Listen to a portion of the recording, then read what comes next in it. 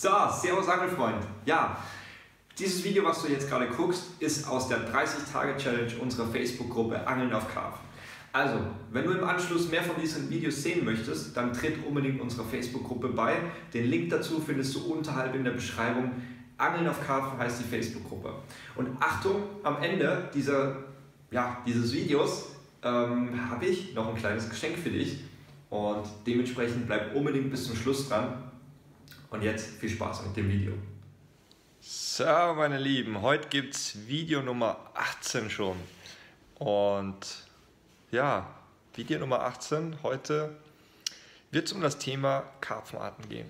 Und zwar will ich einfach mal auch für Einsteiger erzählen, was gibt es für Karpfen, wie unterscheiden sich diese und ja, dann kannst du in Zukunft auch, wenn du Karpfen fängst, diesen auch richtig zuordnen, was ja auch dementsprechend wichtig ist. Und meiner Meinung nach sollte jeder Angler auch wissen, was er da fängt, ne? Ja, wie ihr seht, hier habe ich mittlerweile schön professionell eine Stromsparlampe aufgehängt.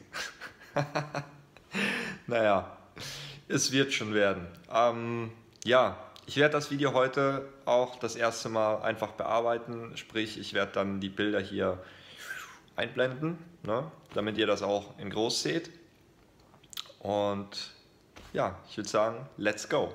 Also, erste Karpfenart und auch die älteste, sagen wir mal so, ist der sogenannte Wildkarpfen. Und der Wildkarpfen ist ja die Ursprungsform des Karpfens, ne, wenn man das jetzt einfach mal so nennen möchte, und mittlerweile halt leider nicht mehr so stark vertreten. Erkennen tust du den Wildkarpfen aber daran, dass er eine relativ lange Form hat und auch nicht so hochrückig ist wie die ganzen gezüchteten Karpfenarten, weil die restlichen Arten sind eigentlich so gut wie alle, sagen wir jetzt mal, gezüchtet.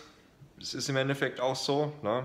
Das sind halt irgendwelche Kreuzungen und ja, dementsprechend sind die halt auch entstanden und eingeführt worden auch. Ja, also so viel zum Wildkarpfen. Dann die nächste Art ist die wahrscheinlich auch häufigste oder eine der häufigsten, der Spiegelkarpfen. Und der Spiegelkarpfen, im einen Gewässer halt mehr vertreten, im anderen wieder weniger, und andererseits sind dann halt wieder mehr Schuppenkarpfen, dann wieder umgekehrt. Also, aber auf jeden Fall, der Spiegelkarpfen ist auch eine der häufigsten Karpfenarten, die hier auftritt bei uns. Und den Spiegelkarpfen erkennst du daran, dass er häufig oben entlang des Rückgrats die Schuppen trägt oder hinter dem Kiemendeckel häufig oder eben vereinzelte Schuppen auf der Haut hat, ne? Daran erkennst du den sogenannten Spiegelkarpfen. Ja, dann gibt es den Schuppenkarpfen. Der Schuppenkarpfen hat ein komplettes Schuppenkleid, das heißt wirklich am ganzen Körper hat er die Schuppen dran, und du erkennst den halt auch. Ja, ich sag mal, Schuppenkarpfen kann natürlich auch eine komische Form haben. Durch die ganzen Züchtungen tritt das ja auch auf, dass der irgendwie eher rundlich ist, und normalerweise ist er aber relativ länglich, und der ähnelt auch sehr dem Wildkarpfen, also der lässt sich ultra schwer von dem Wildkarpfen auch unterscheiden. Ja, dann gibt es die Koi-Karpfen.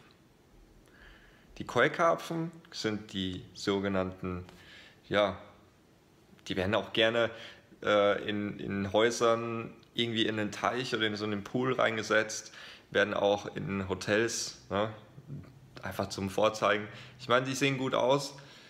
Ob das auch sinngemäß ist eine andere Sache, aber auf jeden Fall sind Koi-Karpfen bunte Karpfen, also sprich können weiß sein, die können weiß-orange, so rötlich, auch orange, ne? Gibt auch, wie auf dem Bild. Also Koi-Karpfen sind quasi die bunten Fische unter den Karpfen, ne? So, dann nächste Karpfenart sind die sogenannten Zeilkarpfen oder Zeilenkarpfen. Diese erkennst du ganz, ganz deutlich. Die haben nämlich einfach von vorne bis hinten eine Schuppenreihe, und deswegen nennt man die Zeilenkarpfen. Sehen richtig cool aus, gibt es auch als Halbzeilenkarpfen, also sprich, dass die Schuppenreihe einfach nur bis zur Hälfte geht, und ja, das ist dann relativ spannend, aber die sind halt sehr, sehr selten, ne? Aber sehen halt dann halt echt gut aus. Ja, dann haben wir eigentlich die richtigen Karpfenarten schon mal erklärt. Und somit gibt es Wildkarpfen, gibt Spiegelkarpfen, Schuppenkarpfen, Koi-Karpfen, Zeilenkarpfen. Ne? Das sind also sozusagen die Karpfenarten, die bei uns am häufigsten vertreten sind.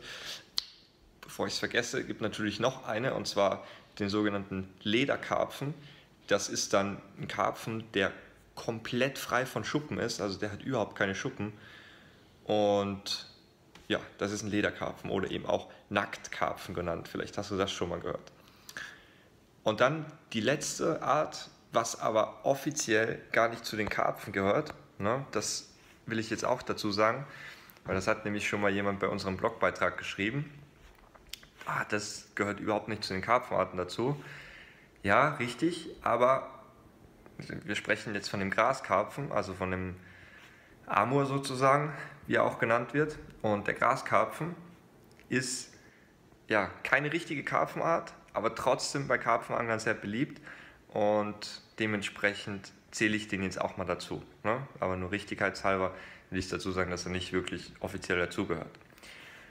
Und der Graskarpfen, den erkennst du daran, das ist der einzige Karpfen, der quasi kein Rüssel hat, also so ein Maul, das nach unten geht, und genauso der frisst auch nicht, indem der hier schwimmt und einen Rüssel ständig ausfährt, sondern der stellt sich auf und frisst dann quasi immer wieder so runter. Das sieht jetzt ein bisschen blöd aus, ne? Aber du siehst das gleich am Bild. Der Graskarpfen hat eben quasi ein gerade rausstehendes Maul. Ja, und Graskarpfen sind auch sehr, sehr torpedoförmig, ne?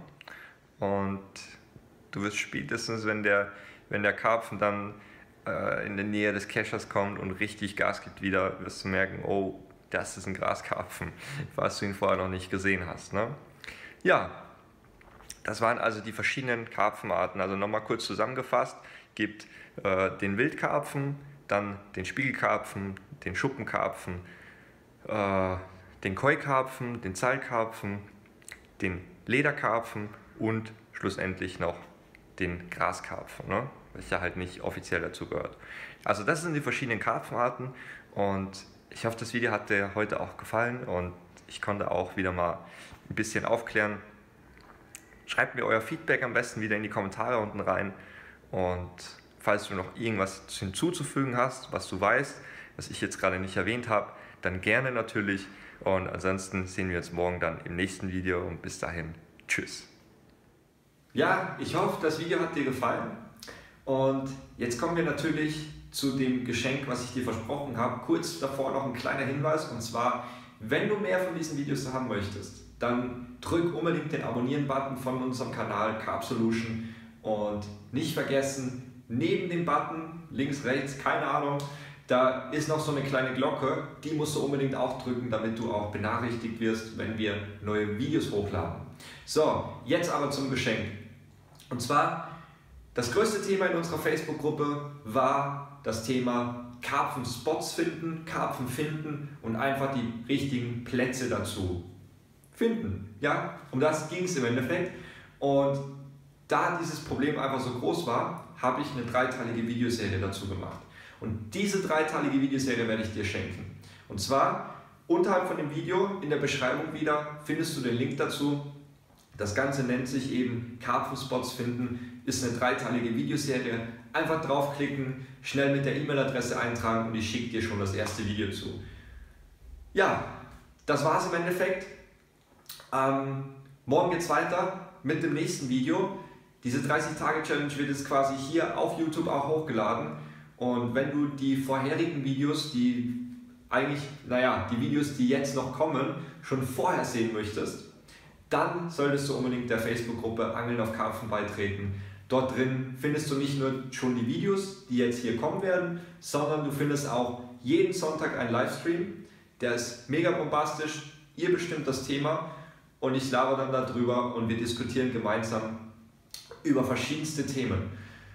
Ich lade auch immer wieder so Videos hoch, Ich teile viel, was ich persönlich an Erfahrung gemacht habe, an Praxis gesammelt habe, und natürlich kannst du da drin auch deine eigenen Bilder posten, ja, und einfach Spaß haben.